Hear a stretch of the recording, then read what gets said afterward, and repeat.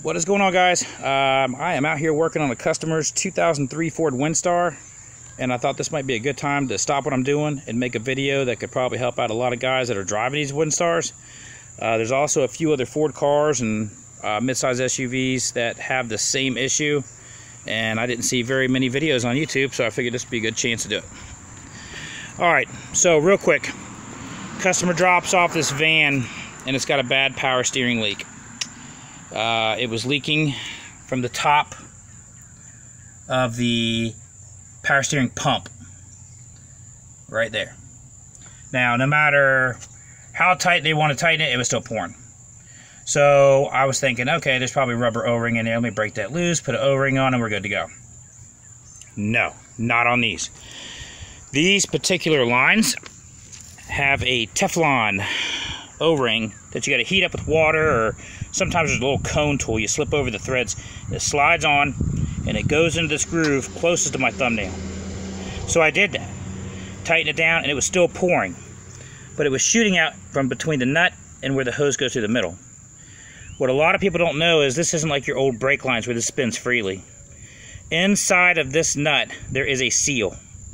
And yes, it goes bad. And when it does, it will just squirt out like a squirt gun. It will just shoot straight out. Doesn't matter how tight you make it, it will shoot out. When that happens, it is game over. You have to change the line. There's nothing else you can do. You can't JB weld or nothing. It will just pour right out. So, if you have one of these and it's leaking, don't waste your time. You got to change the line. This is a little better example. See right here, I'm trying to put some tension on it. It's just starting to spin. That's where the seal on this side is still good. This one wasn't leaking or bad. And then watch this one. So there you go.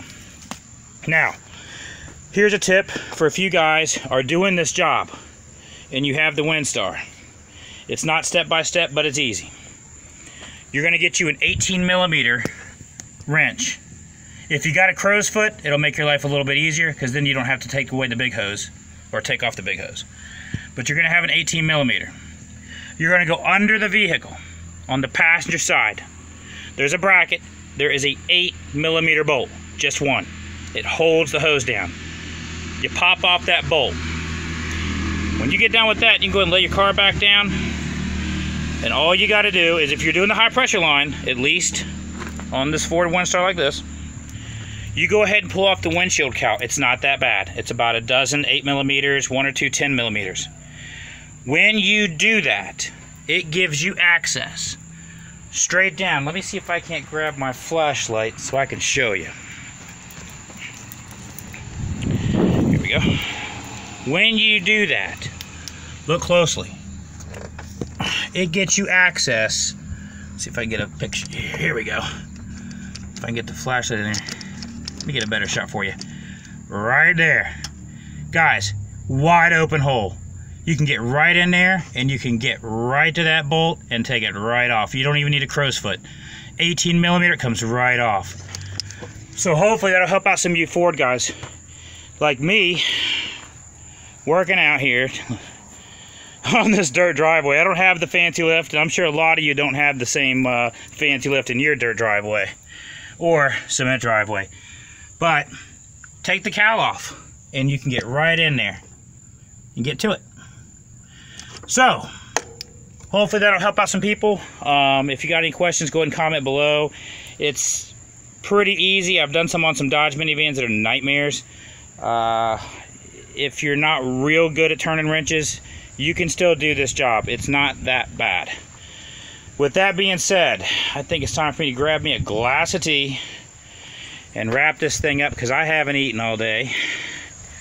And hopefully this video helps some people. Every time with my little car repair business, if I can help people, I try to stop and make a video and do it. And as you can see, I got to be doing something right, guys. I got customers dropping off cars left and right. Business ain't that bad. And by the way, check out my little, I don't know what you call that little canopy thing there. Kind of cool. Alright guys, again, I enjoy being on here, and hopefully I can continue to help some of y'all with some quick tips. You guys have a good one.